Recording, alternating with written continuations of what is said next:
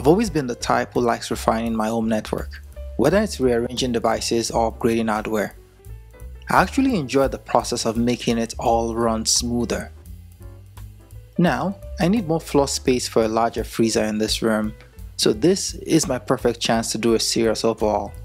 Move the rack to the wall, remove the gear that's no longer useful, optimize cable management, adjust my wireless coverage, and add some monitoring and automation. Let me take you through everything I did and share some tips I learned along the way. First, I cleared out hardware that had basically become deadweight. For example, I had the Meraki MS120 switch and the MR33 access point. I originally got them from a Cisco Live event a few years ago. They were fantastic while the free 3-year license was active, but once it expired, they turned into a fancy doorstop. Without a paid license, they're just not functional, and paying for a license at home just didn't make any sense.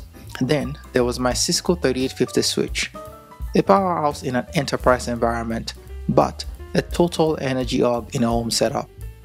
It also added an unnecessary complexity. Replacing it with a unified PoE switch instantly lowered my energy use, gave me a unified interface, and removed a layer of complexity. A tip here: every so often, do an audit of your gear. If something is idle or locked behind licensing cost and you're not using it, let it go. Your rack will thank you. Next, I needed a good wall-mounted rack to free up the space on the floor for the freezer. I went with a Startech 12U heavy-duty wall mount rack. It arrives in 4 main pieces plus hardware, uses M6 cage nuts and screws, which are included, and the depth is also adjustable, and this is great if I decide to change things up a little bit later. It is important to note that the rack does not come with any wall mounting bolt or nut, so you will need to get those yourself. In my case, the wall studs didn't quite line up perfectly with the rack's mounting point, so I ended up attaching a backing board to the studs first, then mounting the rack onto that. Now, it is rock solid and exactly where I want it. A tip here: plan your mounting strategy in advance. If your studs won't cooperate, a backing board is your friend. Also, keep an eye on adjustable depth so you can accommodate future devices. With the rack now on the wall, I tackled cable management. I wanted to avoid electromagnetic interference, that is, EMI, so I kept my Ethernet cables at least 12 inches away from any electrical wiring. Where crossing was unavoidable, I did it at a 90-degree angle to reduce interference. These small details help keep the network stable and signals clean. However, in my setup, my rack is mounted right next to an electrical panel, which is a giant source for EMI.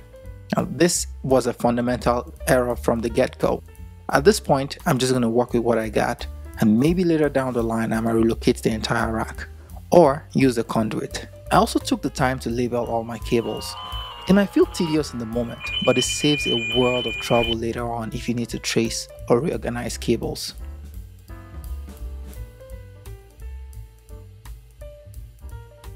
Instead of zip ties, I opted for Velcro straps, which makes it super easy to add or remove cables without cutting anything. This combination of clear labeling, spacing, and Velcro made my rack look cleaner and be much easier to maintain.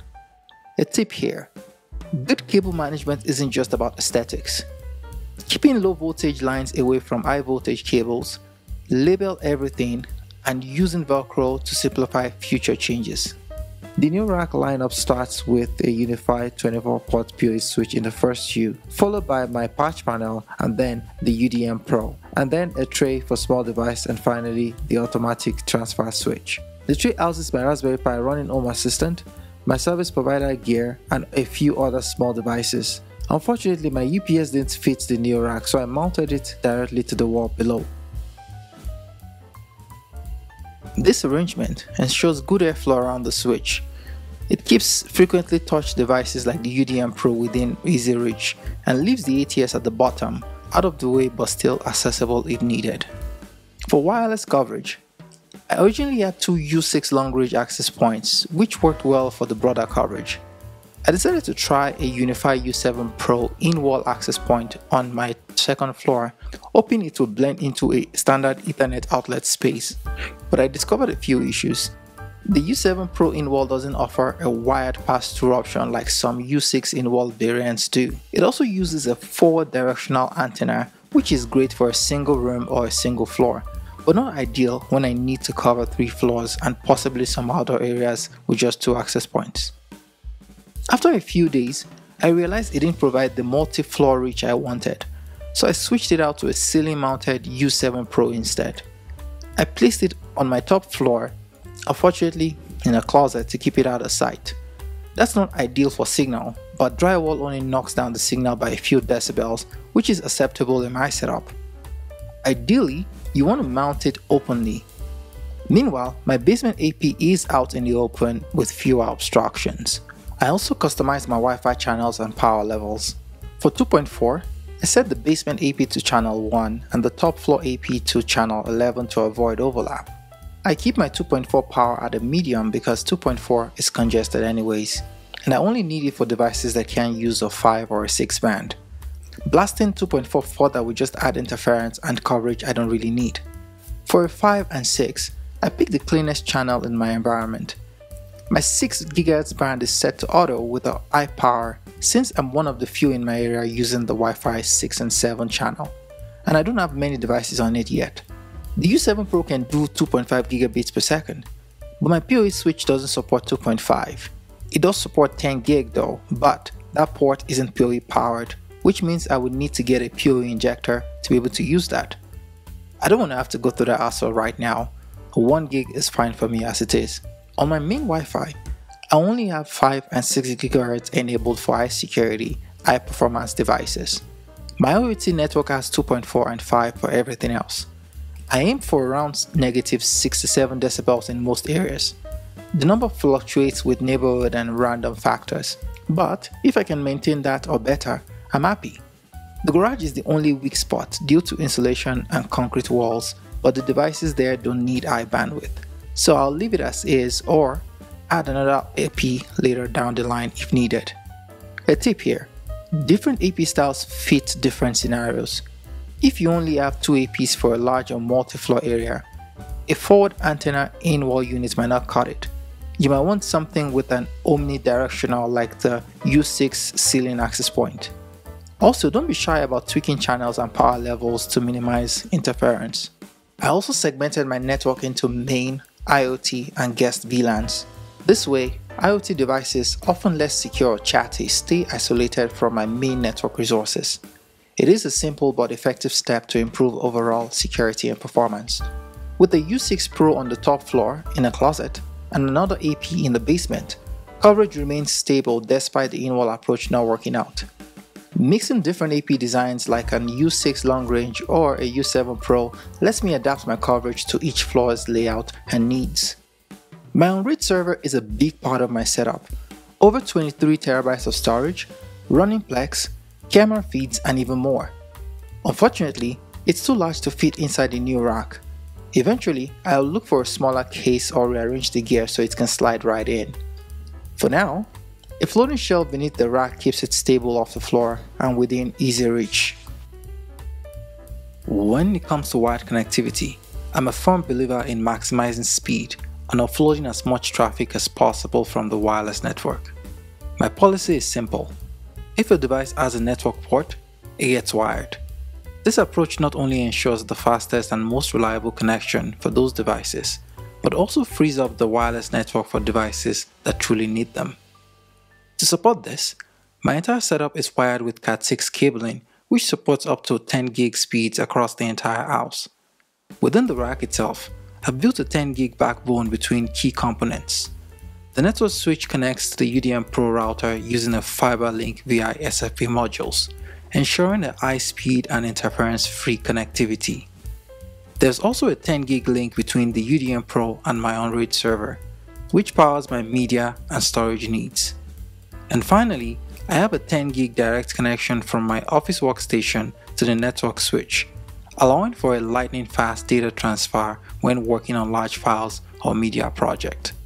For my laptop setup in the office, I've included a 10 gig docking station. This gives me the flexibility of a fast wired connection when docked, with all the benefits of speed and stability that comes with it. In general, Prioritizing wired connection for devices like my server, workstation, and smart home apps ensures I get the most out of my 10 gig infrastructure, leaving my wireless network less congested for mobile and IoT devices. It's one of those investments that pays off in overall network performance and reliability. I've also added some smart automation. I installed a semi-smart Wi-Fi over Matter switch with a SmartThings motion sensor and temperature sensor. Now the light powers on when I enter and off when I leave. No more fumbling with switches if my hands are full. Along with that, I placed the switch port hub here, which gives me a quick local readout of temperature and humidity. If the room ever heats up too much, perhaps from extra gear or the freezer, I'll know right away. I've done a lot here, but I can still refine things. If I notice weird latency or dropouts, I can reroute cables or consider conduit. If the basement warms up as I add more gear, maybe I'll add a fan or a portable AC. In fact, I do have an exhaust fan on my rack right now, but it's actually powered off because it makes too much noise. My setup can adapt as my needs evolve. After all, I enjoy these upgrades. This project wasn't about fixing something broken. It was about taking a decent setup and making it better. Reclaiming floor space for the freezer, removing gear that was license locked or too power hungry, setting up a well-organized rack with good airflow, labeling cables, finding the right EP combination for my Wi-Fi needs, introducing automation and environmental monitoring, and creating a flexible plan for the future. I hope this walkthrough inspires you if you're considering a similar upgrade. Even small improvements can add up, and it's satisfying to see everything come together. Thanks for watching. If you have questions, suggestions, or want more details on anything, like the on-raid server or my U7 Pro experience, drop a comment down in the comment section. Don't forget to like, subscribe, and share your own upgrade stories. Here's to enjoying the process of making our setups even better, one step at a time.